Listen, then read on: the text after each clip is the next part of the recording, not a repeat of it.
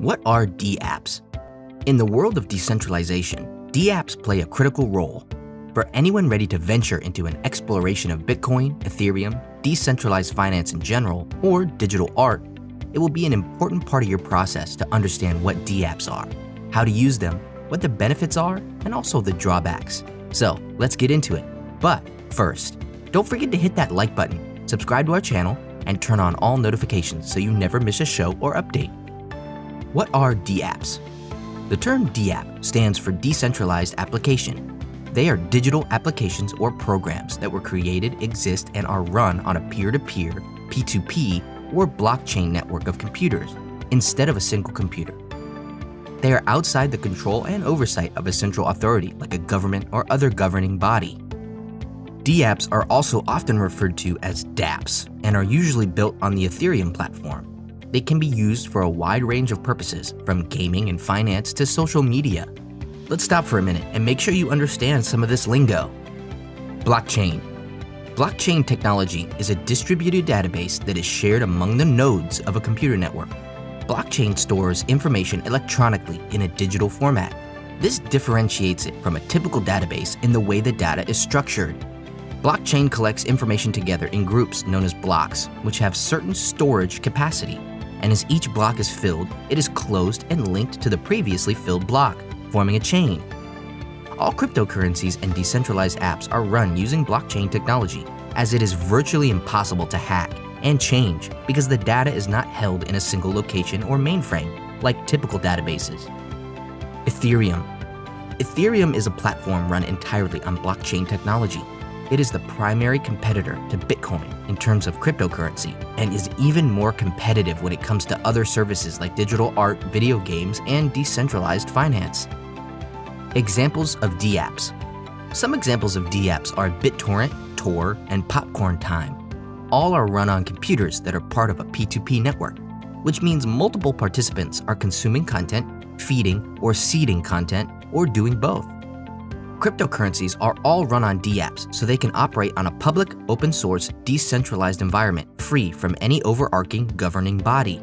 Any person can create a DApp and put it on a blockchain, but once it's on the blockchain, it cannot be altered, not even by the person who created it. This is the very nature of decentralization. It is pure democracy. Advantages of DApps. The largest advantage of DApps for users is the promise of privacy and user security. Users do not have to enter all of their personal information to participate. Instead, DApps use something called a smart contract, the main favorable function of Ethereum. With smart contracts, two users enter into an agreement with a certain set of conditions. Once those conditions are met, the contract is fulfilled. Because the agreement between the two parties is written into lines of code on a blockchain, it cannot be altered. The code controls the execution, and the transactions are trackable and irreversible. DApps are also useful when it comes to free speech. With the widespread concern over censorship on social media in recent years, a DApp would come to the rescue as there is no centralized authority to instill censorship. No single user could delete or block messages. Disadvantages of DApps. The biggest concern with DApps is the potential inability to scale effectively. If a DApp requires significant computations and overloads a network, network congestion will ensue, causing trouble for all users and the application in general. It can also be challenging to develop a user-friendly interface. The key to most apps is their ease of use and convenience. If app creators on decentralized platforms cannot compete at the level of standard application developers, users will be less likely to jump in and participate, making the apps less likely to be successful in the long term. The final challenge with DApps is the difficulty in making modifications. Most applications require regular updates and enhancements to correct bugs or just upgrade the application overall. Blockchain, however, as we discussed, is highly resistant to change and modification, presenting a difficult to overcome issue. In the end, DApps are still largely experimental and theoretical, as is much of the decentralized world. If there's one thing we can rely on, it is human ingenuity in the face of seemingly impossible challenges, and I would be hard-pressed to bet against the ability of DApp developers to overcome the obstacles they face today. To sum up, DApps are decentralized applications using blockchain technology that allows users privacy and the opportunity for free speech.